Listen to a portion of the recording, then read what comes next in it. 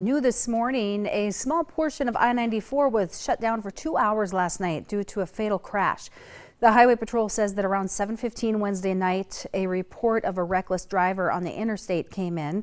Authorities say a car headed west on I-94 went into and out of the median, then spun out of control and rolled.